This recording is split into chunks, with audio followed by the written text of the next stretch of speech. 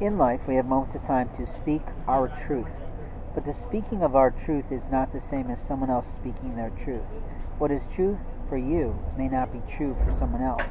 What is truth for you may not be truth for someone else. What we're learning about today more and more in the political climate of the news of what the president and the vice president and the cabinet members are doing is reminding us that we are equal under every aspect of American culture, but we are individually endowed to do our own thing. What that means is that God has created a soul, and that soul goes into the being and it becomes that person. It becomes that opportunity. It becomes that person's chance in life.